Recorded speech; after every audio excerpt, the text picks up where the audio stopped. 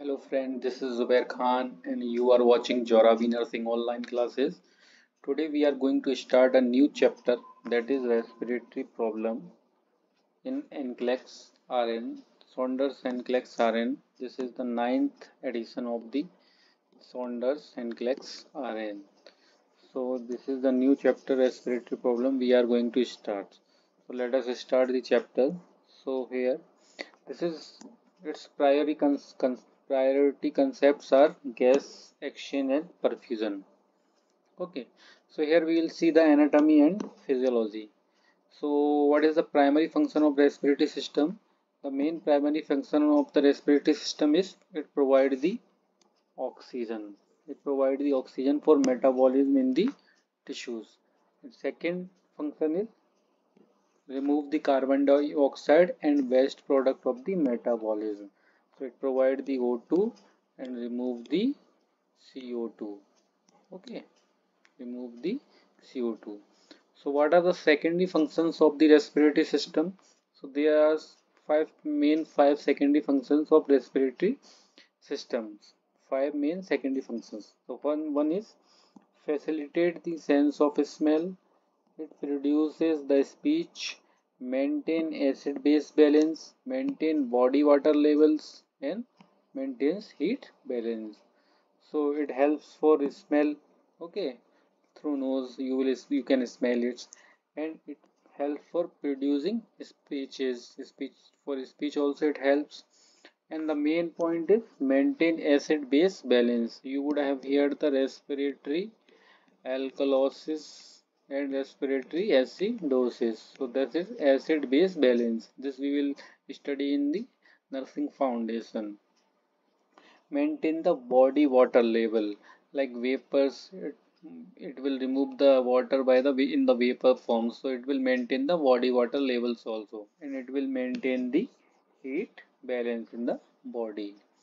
Okay, so next thing is upper respiratory airways. So what are the upper respiratory airways? There are two respiratory airways. We will divide the respiratory airways. One is upper one, another one is lower one. So upper, we will say upper respiratory tract, another one is LRT. One is URT, another one is LRT. URT means upper respiratory tract, lower one is second one is lower respiratory tract.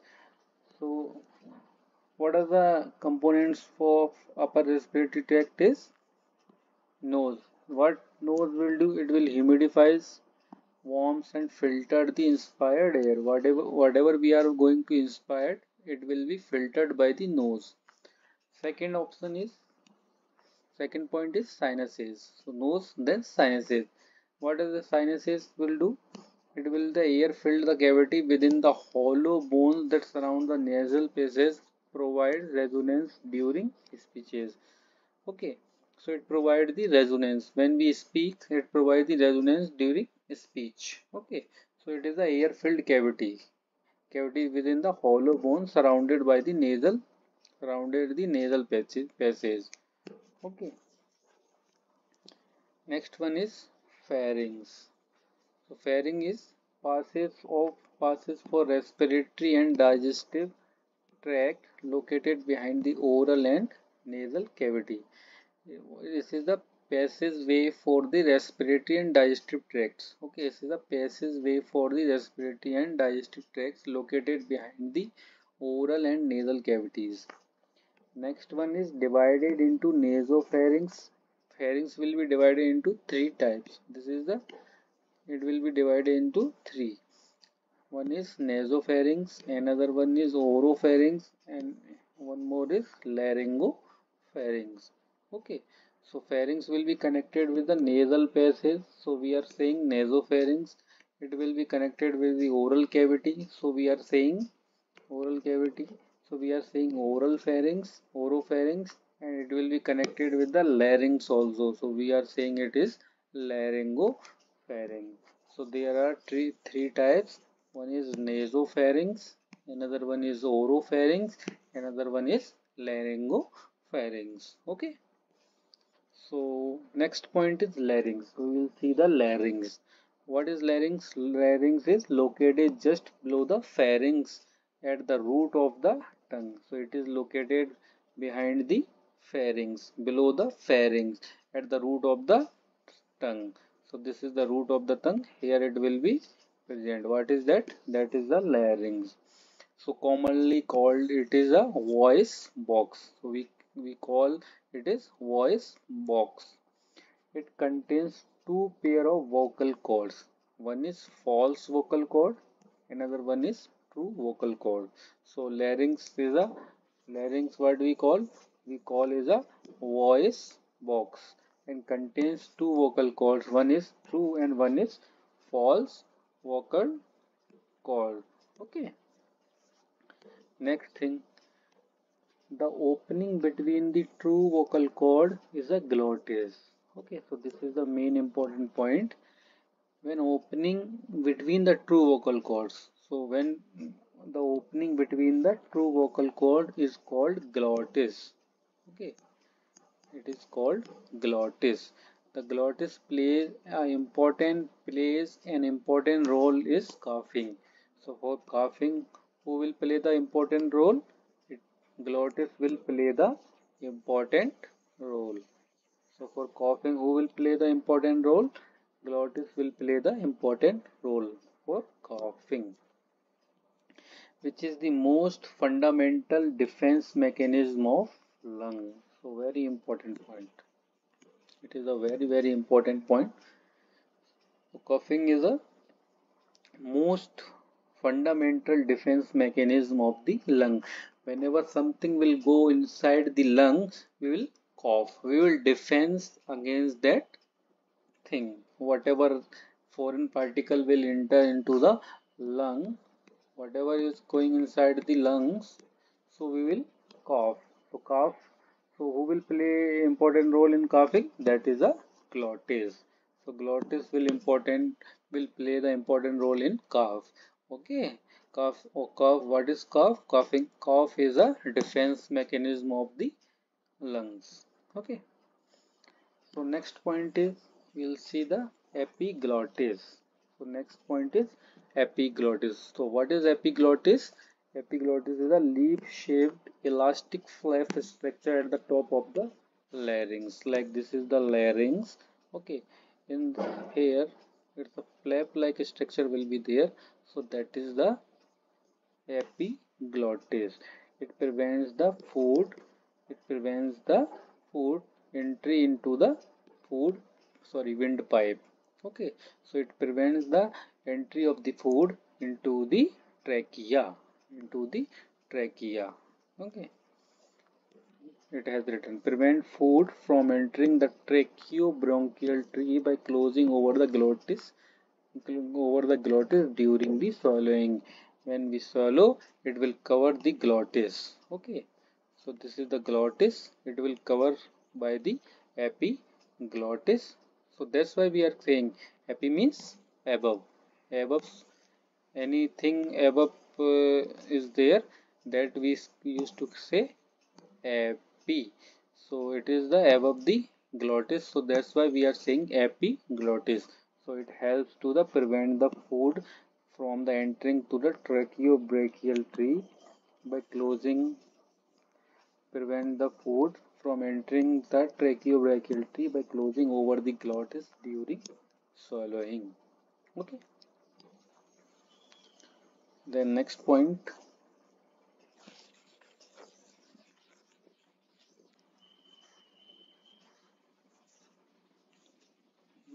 Next point.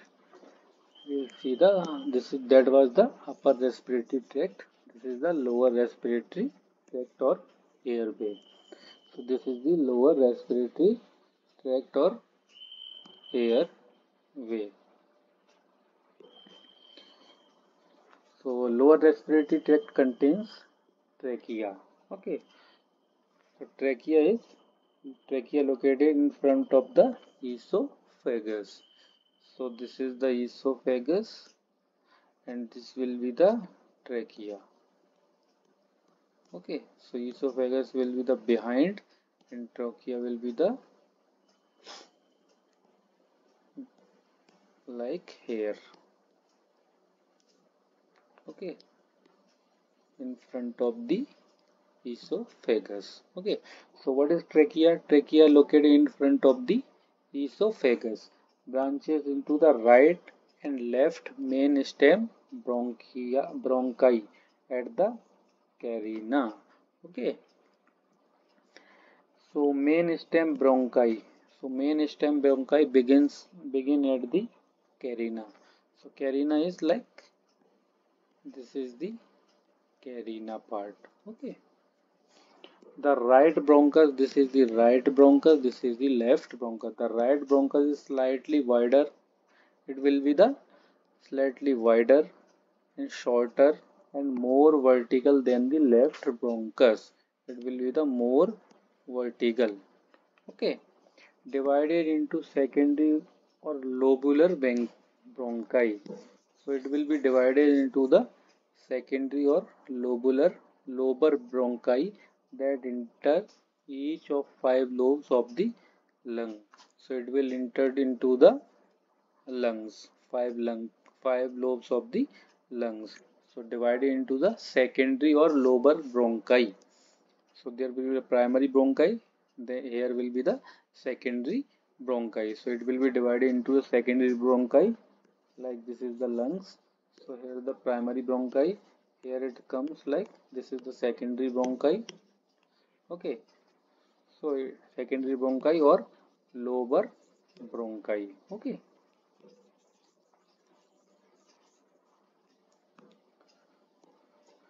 So next point is the bronchi are lined with cilia. So this is the main important point. Very important point. Lobar, the bronchi. This is the bronchi.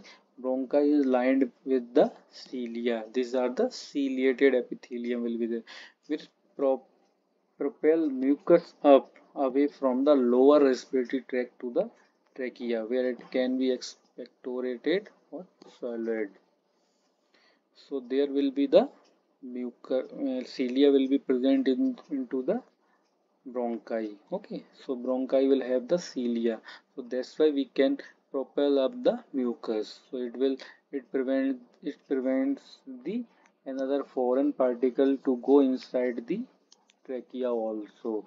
So that's why cough will come and this ciliated epithelium, cilia will be there like cilia. It will propel mucus up. Okay, it will throw out the mucus. Okay, and away from the lower respiratory tract, lower res lower away from the lower airway to trachea. So it will go into the trachea where it can be expectorate or swallowed. So it can go out or it can go into the food pipe. Another point is bronchioles. Another point is bronchioles. Okay, so in bronchioles, so what are the things? Bronchial branch from the secondary bronchi and subdivided into small terminal respiratory bronchioles. So bronchioles are branch from the secondary bronchi. It is the branch of the secondary bronchi subdivided into small terminal and respiratory bronchioles. So bronchi will be bronchi, like this is the bronchi. This will be divided into the like bronchioles. So this is the bronchioles. Okay, contain no cartilage and depend on the elastic recoil of the lung for patency. So it doesn't have any cartilage. Okay, so bronchiole does not have any cartilage. It depends on the elastic recoil. They will be the like elastic recoiling for the lung patency. The terminal bronchioles contain no cilia. So this is the terminal bronchiole. Okay. Terminal bronchiole does not have any cilia and do not participate in the gaseous exchange. This terminal bronchiole will not participate in the gaseous exchange. Okay. Another point is alveolar duct or alveoli. So alveolar duct or alveoli. So alveoli is Acinus, pleural acini is a term used to indicate all the structure distal to terminal bronchiole. Okay, from distal to terminal bronchiole, we used to call acinus or pleural acini. Okay, branches from the respiratory bronchioles. So this is the alveoli, or what is alveoli? It is the branches from the respiratory bronchioles. It is a branch of the respiratory bronchioles. Okay, alveolar sac, like this is the bronchioles. In this, small sacs will be there. That is we used to call alveolar sac, which arise from the ducts and contain cluster of alveoli, which are the basic unit of gas exchange. So this is the alveolar sac. In that, the smallest unit of the alveolar sac is alveoli. Alveoli. Here the gas exchange will occur. Okay. So this is also an important question. Where gaseous exchange will occur? It will occur into the alveoli. So there are type 2 alveolar cell is also present in the wall of the alveoli secrete surfactants. So there are type 1 alveoli and there are two type 2 alveoli. Okay, so type 2 alveoli will secrete the surfactant. It will secrete the surfactant, a phospholipid protein that reduces the surface tension. So what is surfactant? Surfactant is a phospholipid protein that reduces the surface tension in the alveoli. Without surfactant, alveoli would collapse. If surfactant is not present, alveoli will be collapsed. So it helps. Surfactant will help to reduce the surface tension. If surfactant is not available, alveoli will be collapse. Okay. Now final point is lungs. So lungs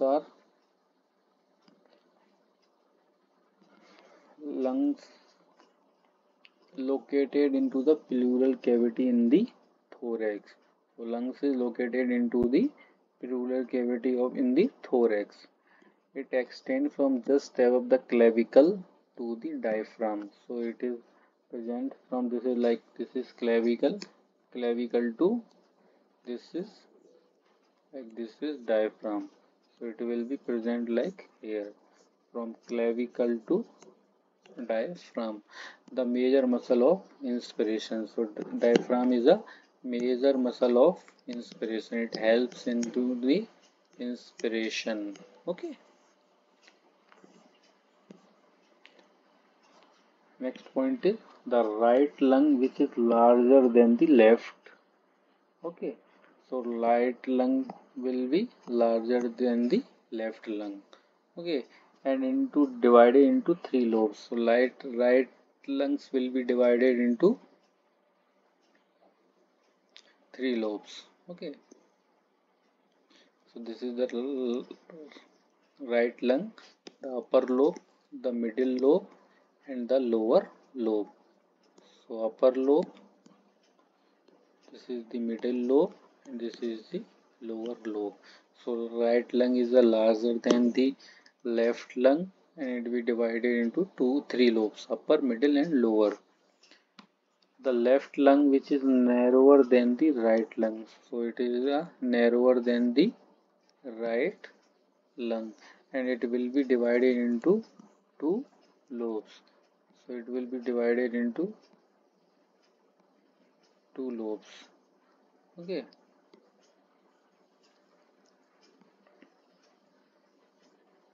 it will be divided into two lobes. This is the upper lobe and this is the lower lobe. The respiratory structures are innervated by phrenic nerve. Okay, and the vagus nerve and the thoracic nerve. So what are the nerve supply for the respiratory structure? One is phrenic nerve, another one is vagus nerve, another one is thoracic nerve. Okay, so PVT, phrenic nerve, vagus nerve, and thoracic nerve. So there are nerve supply is three nerves supplied for the respiratory structure: phrenic nerve, vagus nerve, and thoracic nerve. Next point is parietal pleura line inside of the thoracic cavity. Okay, so there will be a pleura. Okay, pleural parietal pleura. So two types of pleura is there.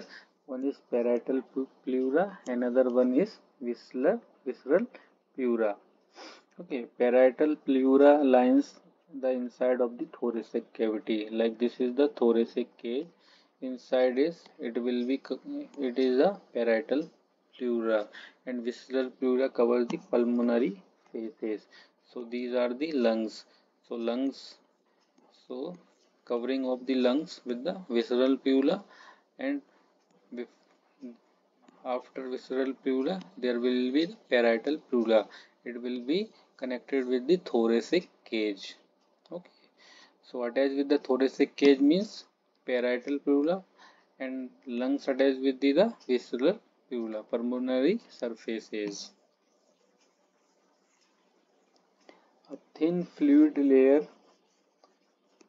a thin fluid layer which is produced by the cells of the pleura lubricates the visceral pleura and parietal pleura, allowing them to glide smoothly and painlessly during respiration.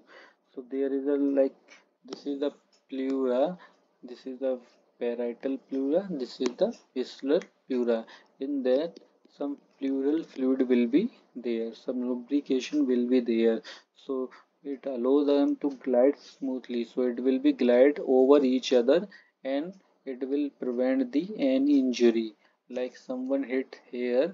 So it helps to give the backward direction force, so it won't be hurt to the lungs or any thoracic visceral organs. Okay,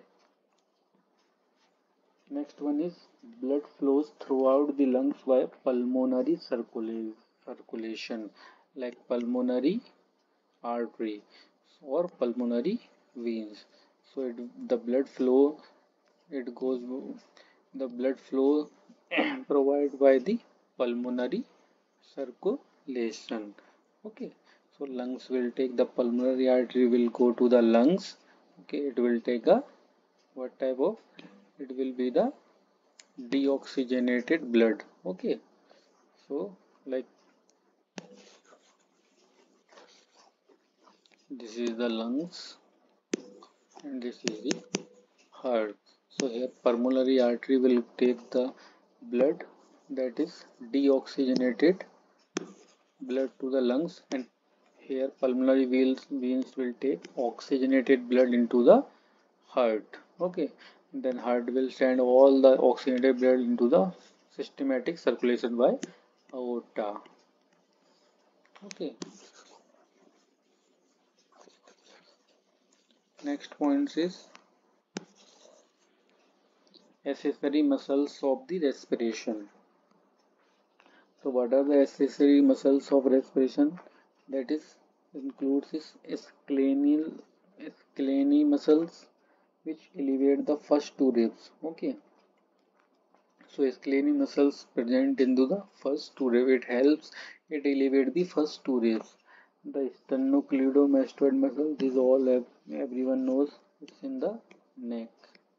Okay, which raises the sternum, and trapezius and pectoralis muscle which fix the shoulder. So there are the what are the muscles are there? Accessory muscles. One is scalene muscle, scalene, scalene muscle, sternocleidomastoid muscle, okay, trapezius and pectoralis muscle. Okay, pectoralis, trapezius, sternocleidomastoid, and scalene muscle. Okay, so these are the accessory muscles for the respiration. Next, the respiratory process, how respiration occurs. So diaphragm descends into the abdominal cavity during inspiration, when we inspire, the diaphragm will, it will be, usually diaphragm is like this, so it will go down in inspiration. When we expire, this diaphragm will go upward direction. Okay, so it has written here, causing negative pressure in the lungs. Okay, so it will go down, but it will provide the negative pressure. Okay, the negative pressure draws air from the area of the greater pressure and the atmosphere into the area of the lesser pressure of, into the area of the of lesser pressure, the lungs. What it means, the negative pressure draws air, the negative pressure draws air from the area of the greater pressure. From the greater pressure, air will go to the negative pressure, lower pressure in the area. Okay, so atmosphere, the atmosphere into the area of the lesser pressure, the lungs. Okay,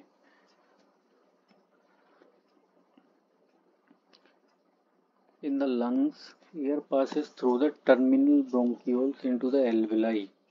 So in the lungs, air passes through the terminal bronchioles and diffuse into the surrounding capillaries, then travel to the rest of the body to oxygenated blood tissues. That I told, no.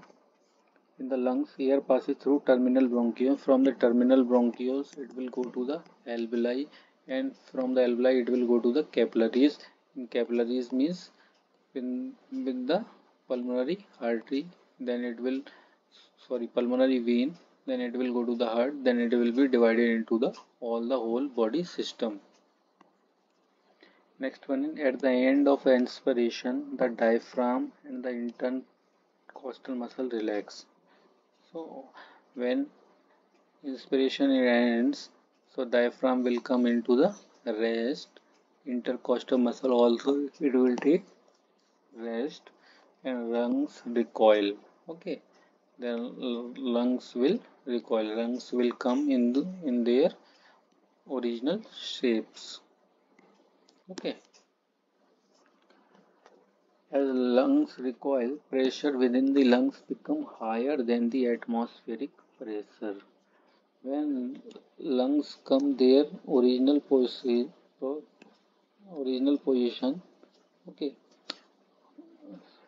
that time pressure will be increased into the lung, whereas outside the lung pressure will be decreased higher than the atmospheric pressure, causing the air which now contains the cellular waste products carbon dioxide. So here carbon dioxide will be the waste, it will be excrete out, and water move from the alveoli into the in the lungs to the atmosphere, so it will throw out of the lungs. So oxygen will be gained and CO2 will be thrown out. Okay, next point is effective gas exchange. So what is the effective gas exchange? Effective gas exchange depends on the distribution of gas ventilation, blood perfusion in all portion of the lungs. So effective gas exchange depends on the distribution of gas. Okay, like we took the air, so air contains O2, CO2, other, but we need O2, so we will take the O2 and we will remove the CO2. So this is called ventilation, gaseous exchange, and will this O2 will give to the blood. So this is called blood perfusion in the all the portion of the lungs. So we'll get the O2. It will mix in the blood, and blood will take to whole body. Okay, so there will be the cellular, in each cell will be there, so their cellular respiration will occur. Okay,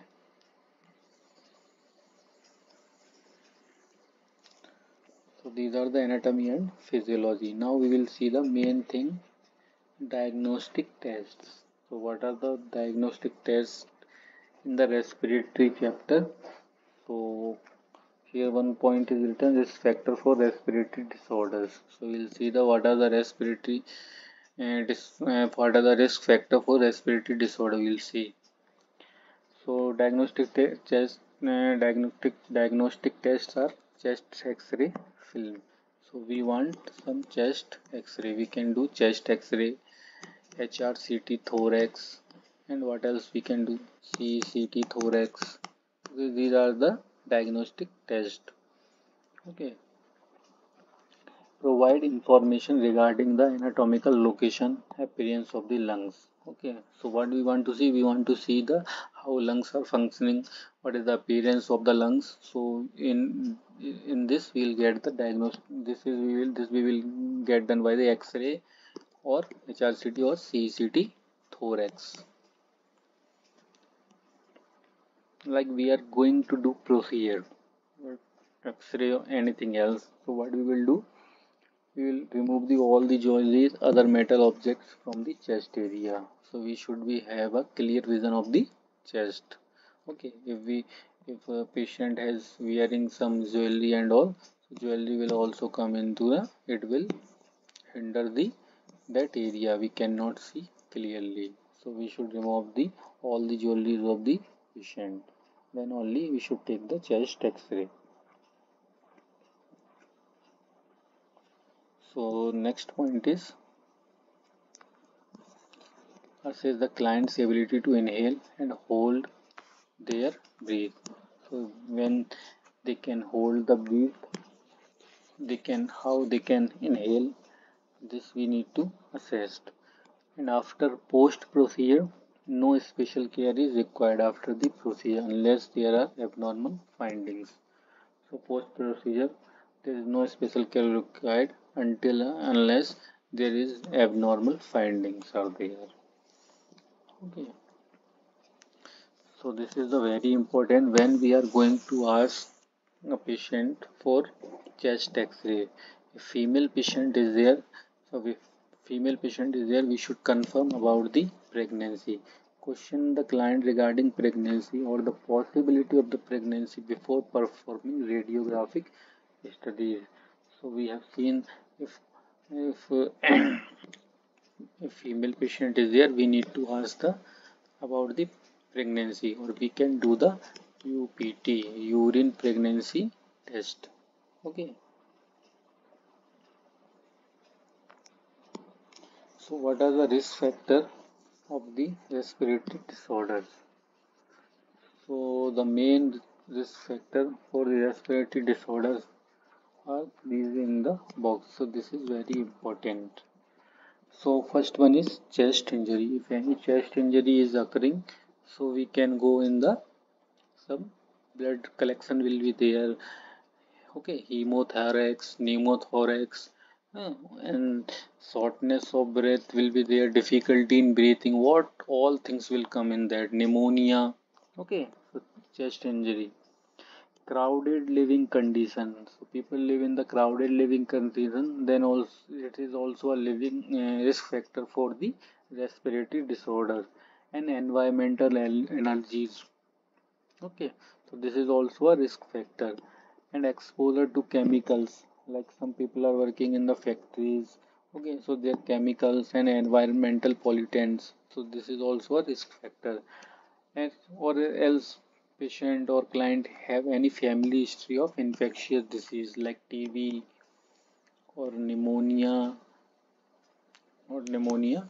any other thing. Okay, any history of the TB and all, no, influenza. So family history is there, so infectious disease, so client also get this respiratory disorder, so this is also a risk factor.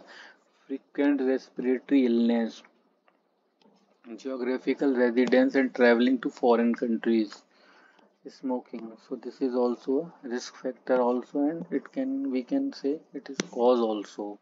So when we smoke, so we will get the respiratory problem like COPD and all. Surgery, if patient is going under any surgery, so there are also a risk for respiratory arrest and respiratory failure and all. Okay, respiratory problems. Use of chewing tobacco. chewing tobacco is also a risk factor, or any viral syndrome, okay, or any viral disease or syndrome. So these are the risk factors for chest disease or respiratory disease. Next we will see the diagnostic test is sputum specimen. How we will collect the sputum, what is the need of sputum collection. Okay, so we will see here sputum specimen obtained by expectorant or tracheal suctioning. So sputum we can, like patient can expectorant and or tracheal suction we can get the sputum specimen in assisting the identification organism or abnormal cells. Okay, so we will see in the sputum culture we would have seen, like we are doctor ask for sputum culture and sensitivity. Okay, so we can take by the tracheal section. If patient is having trachea or endotracheal tube, we can get the ET endotracheal tube or tracheal tube. Okay, so we can get is by the suction, or patient can itself expectorate. Okay, second one is sputum for culture and sensitivity should be collected before entering microbial therapy.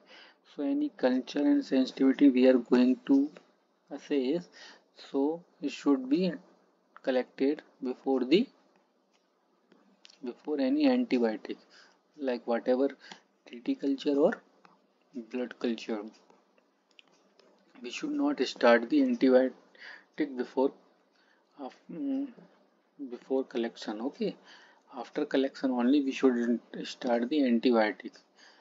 Antimicrobial therapy is initiated unless the test is being performed to evaluate the effectiveness of medication already being given. Okay. Pre-procedure. So before procedure, what we need to do?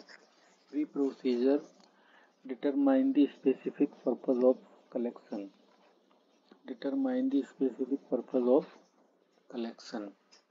Okay. Determine the specific purpose of the collection. Check institutional policy for the appropriate method of collection. So there are different policies in the different hospitals or institutions. Obtain an early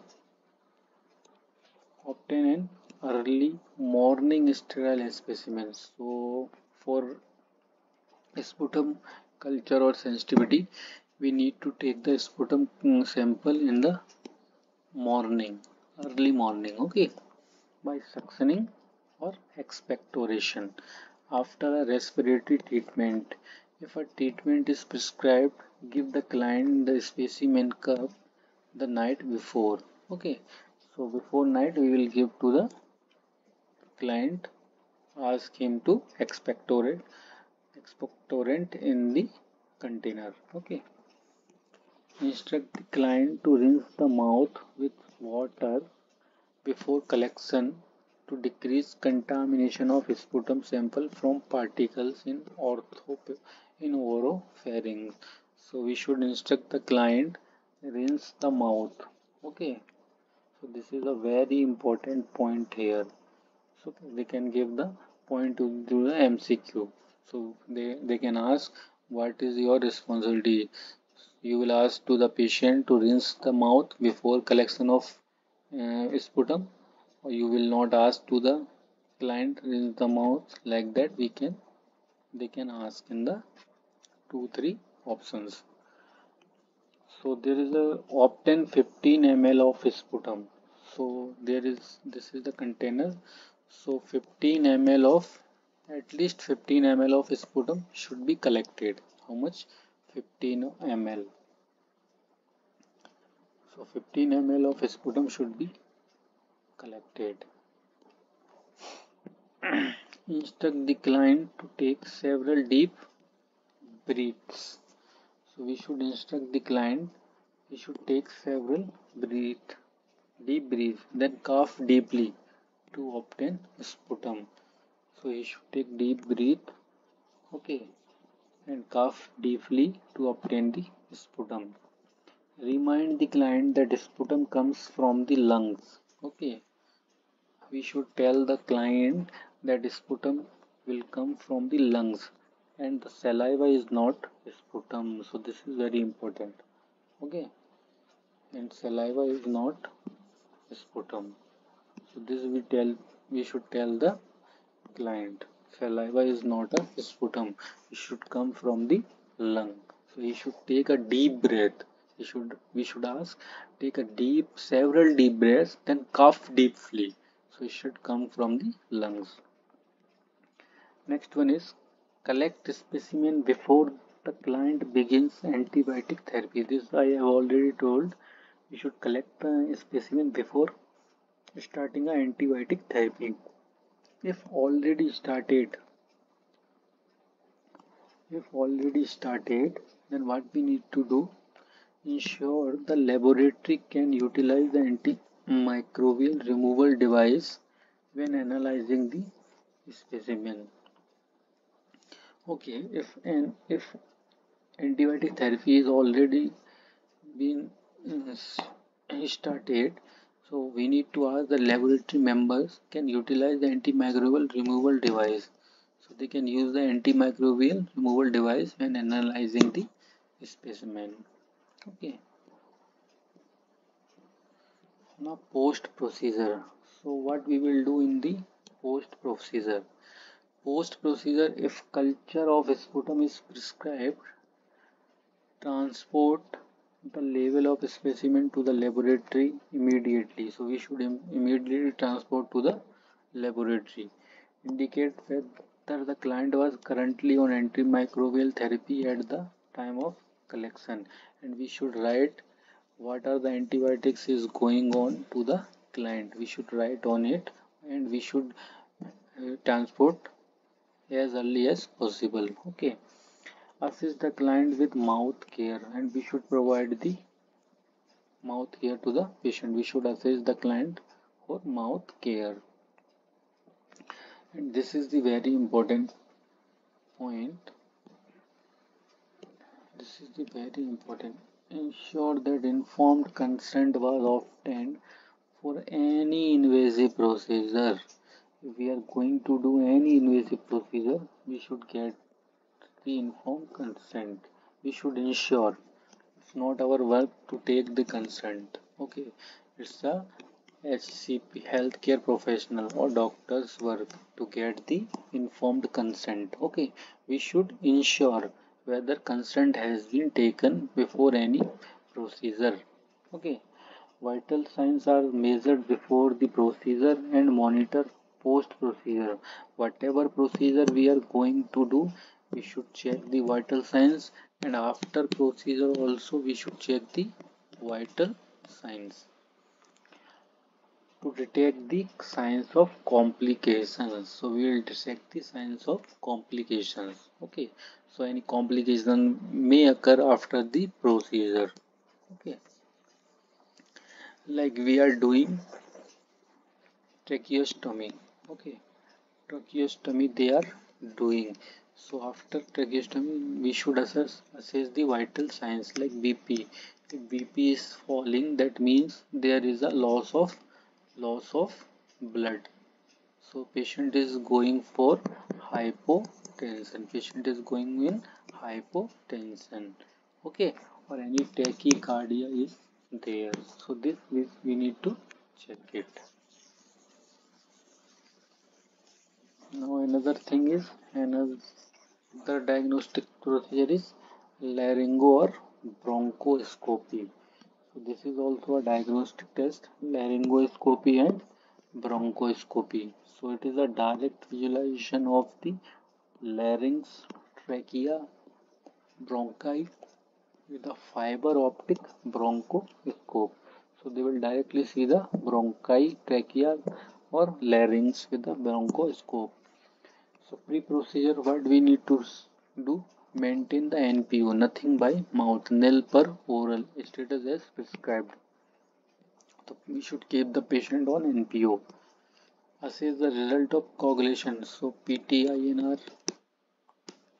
PT and INR value we should get it.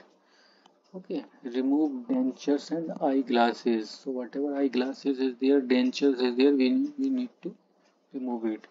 And instruct the client to perform good mouth care to prevent bacteria from entering into the lungs from the oropharynx. So we should ask the client to perform oral hygiene. So oral hygiene is important before any bronchoscopy or laryngoscopy,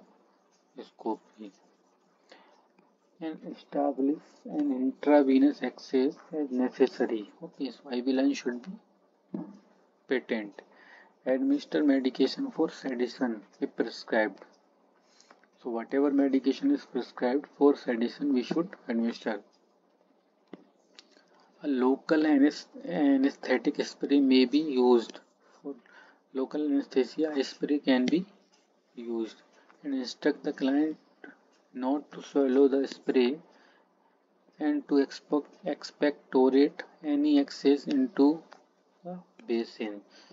So it should not be swallow, and whatever expectorate is coming, it should be discarded into the basin. Expectorate any excess into a basin. Okay.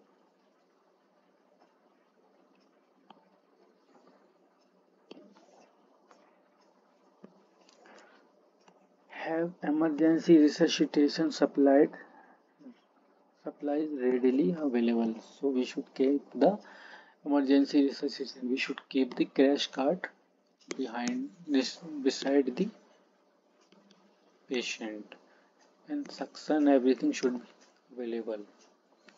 So post procedure we should provide the client semi-folus position. So this is important. So after bronchoscopy we should provide the patient semi-folus.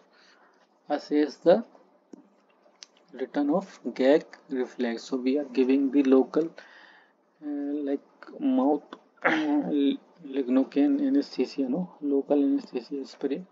So it will stop the gag reflex. So we should assess for return of gag reflex and maintain NPA status until gag reflex returns. Okay, till that we need to maintain the NPA status. If we don't maintain, patient may aspirate. Okay, we give the any liquid diet or anything, patient can aspirate the things. Okay, monitor the bloody sputum. We should monitor the bloody sputum, any blood is coming or not. Monitor respiratory status, particularly if sedation has been administered. So any sedation we have given, so we need to monitor the respiratory status. Monitor for complications such as bronchospasm. So bronchospasm, this is the main important point. Yeah. This is the main important point. So when patient is going for the bronchoscopy, so there is a main complication is bronchospasm. So this is the main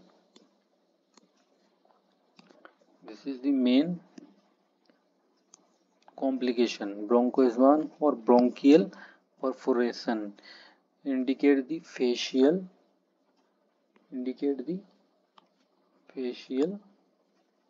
or neck cryptus, dysarrhythmias, hemorrhage, hypoxemia or pneumothorax. Okay, so pneumothorax can occur.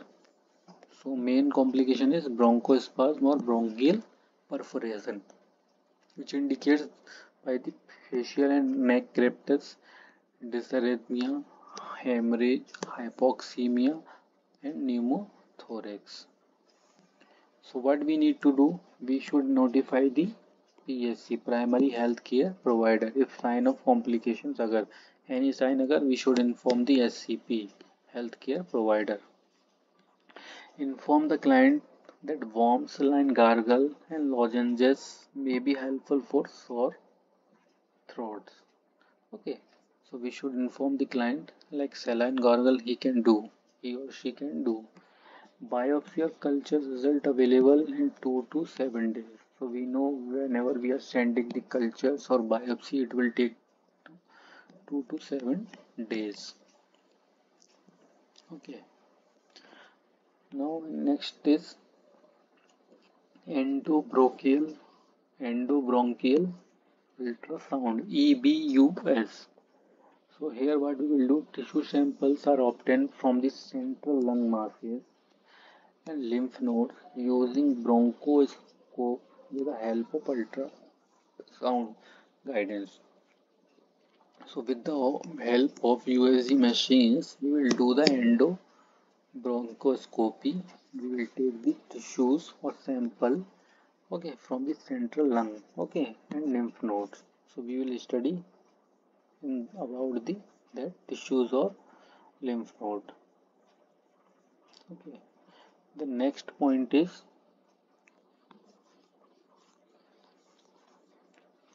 tissue samples are used for diagnosis and staging lung cancer. For lung cancer, for that tissue sample, whatever biopsy we have taken, we will take is for diagnosing the lung cancer and detecting infections and identifying inflammatory diseases that affect the lungs, such as sarcoidosis. Post procedure, what we need to do, the client is monitored for signs of bleeding and respiratory distress. Okay, respiratory distress. So for today this is enough. We will see next in next video. We will see the pulmonary angiography. Thank you all of you. Please subscribe my channel. This is JOURAVI nursing online classes. And this is Zubair Khan. Okay. So in next video we will start from the pulmonary angiography. I hope this video will be helpful for you people. Okay. We will meet in another class. Thank you.